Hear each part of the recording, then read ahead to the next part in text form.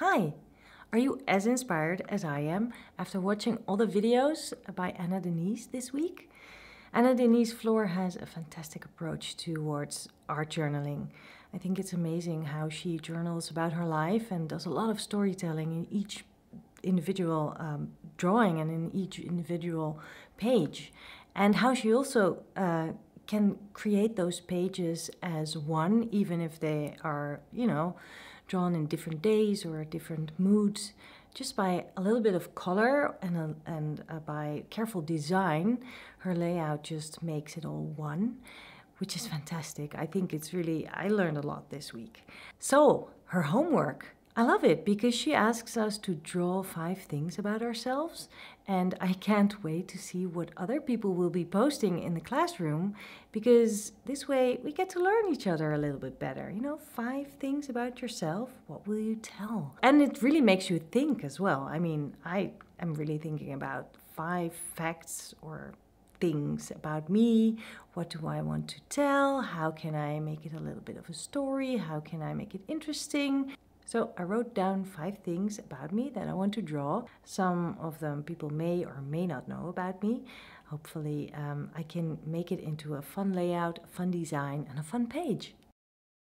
So I'm doing this with the storyboard layout. I really like that layout because you can tell a lot of things in just one page using frames. I do like the way that Anna Denise uses different shapes of frames. I always think about, squares and rectangles, but you can actually also use circles, bubbles, that's how Anna Denise calls them. And that's not really easy to draw round circles, so that's the first challenge. I'll make different sizes. I like it that you can also just make them run off the page, and in the different sizes I will draw my drawings. So the first drawing is something about me that is kind of obvious. I always carry my sketchbook with me in my bag, so I draw my bag with a sketchbook in it. And then to make sure you can tell that it's a sketchbook, I will also add a pouch with some pens sticking out. Hopefully that works. And then I will draw myself snacking, because I am a snack enthusiast for sure. Especially nuts. I go nuts for nuts. Something people are sometimes a little bit surprised about is that I am an introvert. I always need to think a long time before I say something. And also, I love being around people, but I don't really need to be in the middle of the attention. I actually am very happy when I just sit and draw. I can do that on my own, very happy, or I could do it with all those people around me listening to the conversations and sometimes chiming in.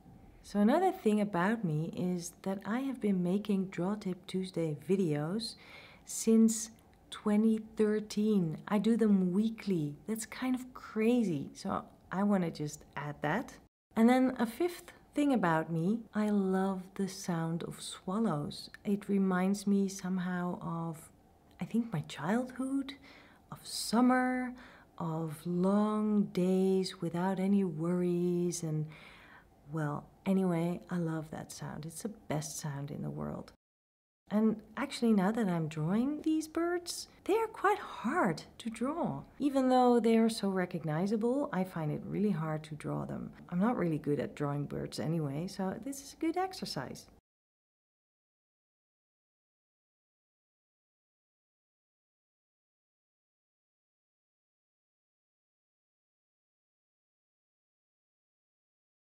Right, so now that I have everything in with pencil, I'm going to dive in with brush pen. I like the line of a brush pen. It's a little bit unpredictable, and you can have thicker and thinner lines. You can really use that brush to get a little bit expressive in your line. I love that. So I will just ink all the drawings right now.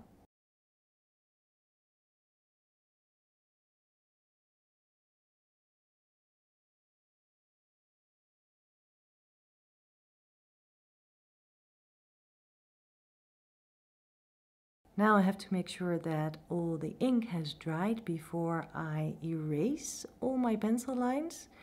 I will leave in a light pencil line for the circles because I need to fill those in with paint and I need them as guidelines. A little of an extra challenge here by Anna Denise is to use a limited palette. I will be using just one color. I am choosing yellow ochre just because it's one of my favorite colors. I love how it can be super sunny, it can be very yellow but also kind of brownish. I love the mustardy kind of color that it has. So I will use it, start with a light wash, and then add darker bits, and the darkest bits will hopefully emphasize on certain parts that I find important in my drawings.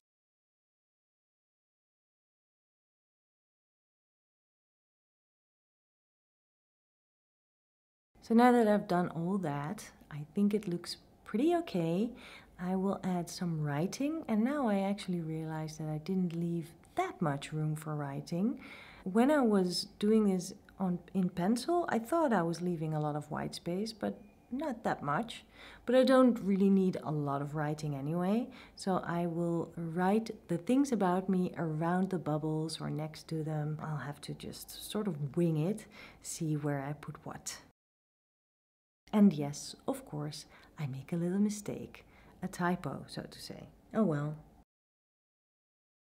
I am adding some more swallows because that white space bothers me. It takes things out of balance. And the white space is there because of bad planning. I could have done the writing in pencil first, so I knew how much space I was actually going to need, but I didn't. So then you end up with a little bit of an unbalanced page, but that's fine because I just solve it with some extra drawings.